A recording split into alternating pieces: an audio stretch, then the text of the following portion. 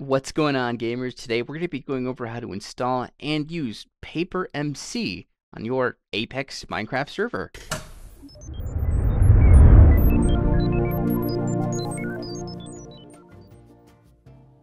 Before we get into this tutorial, don't forget to give this video a like, subscribe, and click the notification bell so you can stay up to date on every tutorial we upload, just like this one.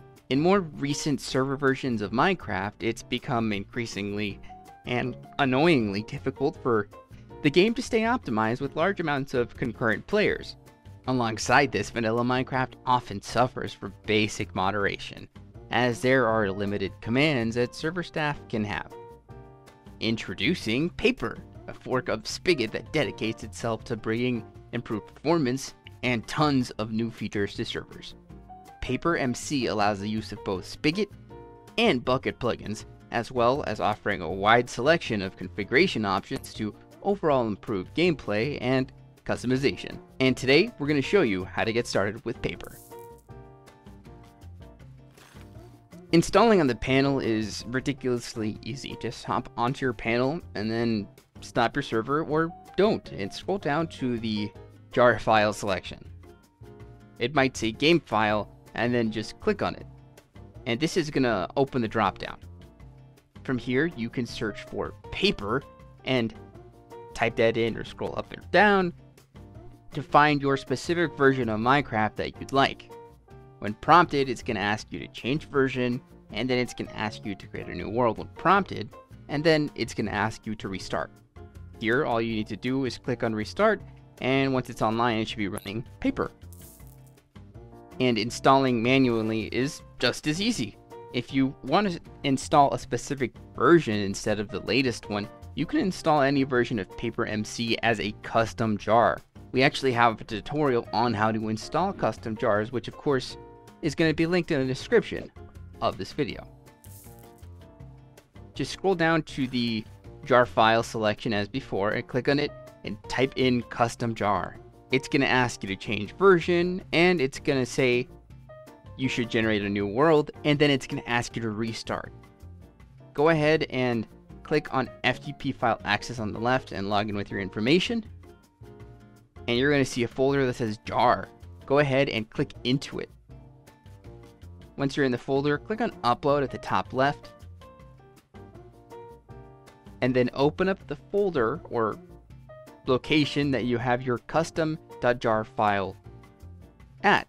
Now, this can be any jar that you just rename to custom.jar by right-clicking and then clicking on rename and then typing in custom.jar. And then you hit enter and it renames a jar for you. Now, all you need to do is click and drag this jar from wherever it is over to your server panel page where it says drag here to upload. Once it's uploaded at 100%, you can click on the name of your server at the top of the page to return. And then once you're here, go ahead and click restart. And now we're going to go over some Paper configuration options. There are tons of Paper configuration options, so for the full list, go ahead and consider visiting the official documentation page, which of course is going to be linked in the description below this video. And then now we can get into accessing the configuration. Go ahead and on your server panel page, go ahead and stop your server if it's online. Now, remember, we always want to have our server offline when we're making changes. Once your server does stay offline, go ahead and click on FTP file access on the left and log in with your information. Scroll down until you find the paper.yml file, and then to the very right of it on the same line, there should be an edit button. When you click on it, you can go here to make any configurations in regards and in association with the official documentation that we linked below this video. You can use this to your best ability to make your server the coolest. Overall, PaperMC is a great server option for those that want to play with many players, plugins, and still want control over what can or can't be done.